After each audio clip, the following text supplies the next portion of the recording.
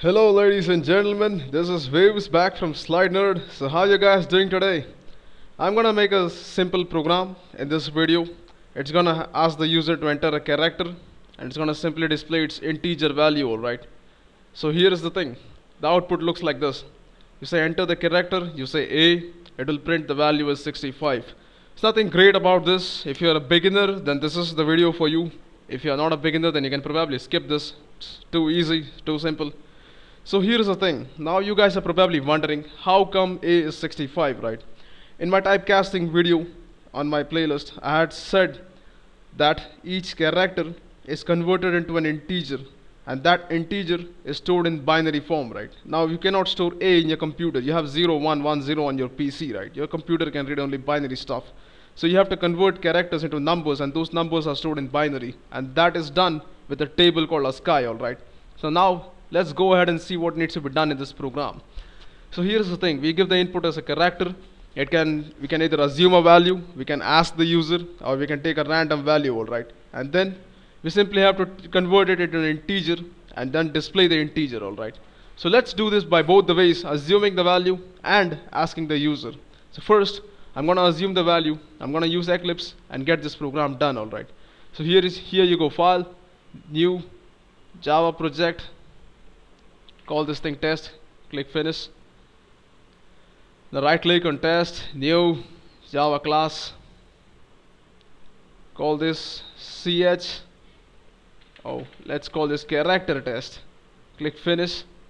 Character test. That sounds like a retarded phenomenon, to be honest with you, but never mind. So let's go ahead. We'll say char ch.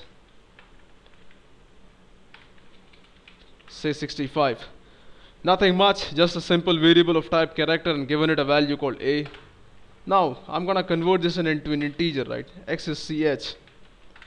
Now this is the point where you guys are probably wondering what the hell is going on. And as I said, your characters are converted into numbers and those numbers are converted into binary and that is how they are stored in the computer, right? So you can simply convert a character into a number by write like this. Int x is ch. We are saying the value of ch into x, right? So now let's print this out and see exactly how this works. System.out.println x. I'll say Control S for saving. Right click on this and run as Java application, right? So as you can see over here, it's 65, capital A. Now let's put small a and see what happens. Say Control S again. Right click on this. Run as Java application. It's 97, right? As you saw, the capital A and small a have different values, 65 and 97. That is why everybody in Java keeps telling you all the time that keep the case same, don't write a small h in place of capital H, your program won't run, you'll have an error, this and that. This is the reason, because they have different values. You guys understood this finally? So now, let's go back to the presentation and find out how to take input from the user, right? But before that, I'll show you exactly what a character is. Let's do that. So there is something I must show you.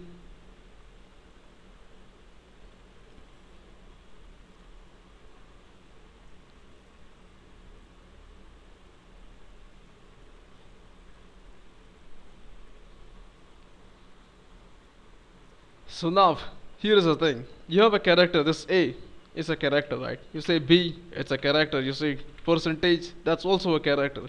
But what about strings? When you say something like this becomes a string, right?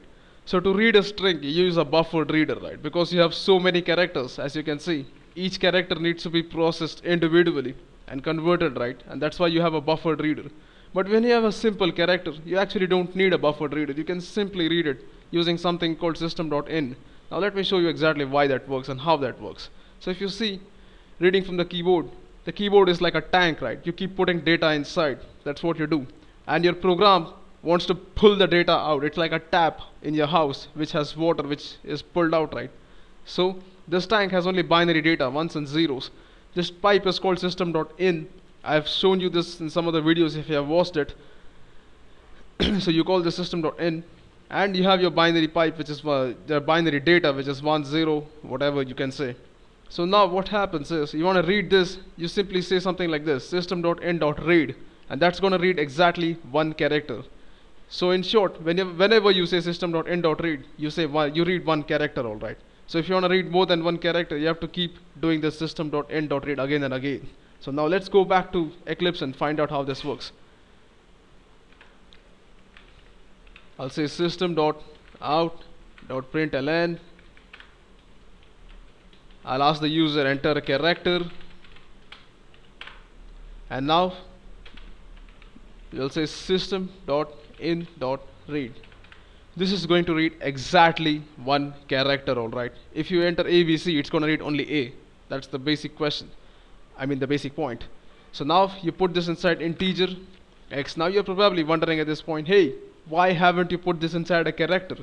The reason is this: system.in.read does the easy job for you. It takes the character, it converts that character into a number and directly gives you the number, alright. So you just have to put this inside an integer. You don't need this step anymore. You simply print X, it's gonna be the same thing. But now you're like, wait a second, what is that red line you see? It shows some kind of unhandled exception type, blah blah blah, and you guys are probably wondering what is this. So I need to tell you something. Whenever you're reading from the keyboard, it's just like downloading from the internet, right? When you have downloading like 50% and your internet gets disconnected suddenly, you're like, what the hell, man? The same way, when you're reading stuff, there is a chance that your keyboard or your connection can be closed, right? Like, think about this: you're reading from the keyboard and your computer shuts down suddenly. What happens? So in such cases, we need to handle an error, right? So we simply write throws exception to handle the error. Now at this point, if you're a beginner, you don't need to worry about what this means exactly, but all you need to do is this: you need to remember that you have an error if you try to read from the keyboard, because it's like establishing a connection. So now you say println, you say Control S for saving this, right click, run as. Okay, Java application, enter the character, I'll say B, and I'll click enter. You say 66, right? Now as I said, what happens is you enter B, this B gets converted to 66 through the system.in.read function, and that 66 is given to your X. That's exactly how things work. So I hope you guys followed something in this video. If you like what you saw, please subscribe to my channel. If you have any issues, you have any problems, doubts, you can comment on my videos and let me know about that. I'm there to help you out. So have a nice day. See you guys later.